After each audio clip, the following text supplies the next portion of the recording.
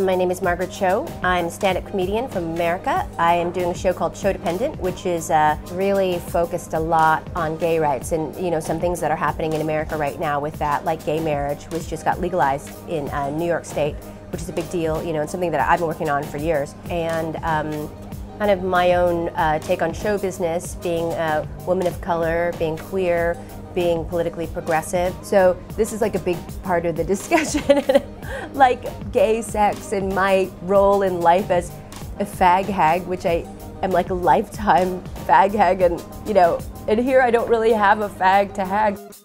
My mom's really big presence in this show because she was like we spent a lot of time together this last year. I did Dancing with the Stars, so she was with me every day. So it was like really crazy. So my experience with her sitting in the front row, like emitting this low pitch moan that only I could hear, like while I was dancing.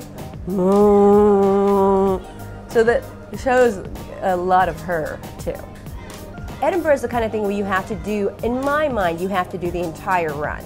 There's a kind of, there's a kind of thing where you really need to be involved in the whole thing. Like, I don't necessarily respect the people who come for a week at the end. It's kind of like, well, you're not really doing it. You need to cover the whole thing. I really enjoy the carnival atmosphere of the gardens, and I love that people are coming together to this part of the world to enjoy all of these different kinds of performances. I've never seen anything like it anywhere else. And that's amazing. I really love Le Gâteau Chocolat.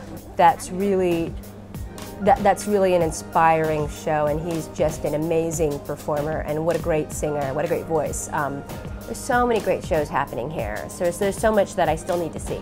I just hope that they enjoy this new perspective, which is a new perspective here, as somebody that has a kind of like a different take on what's going on. I love white people. It's adorable.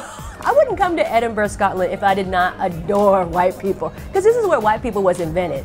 So I really love y'all. It's real cute.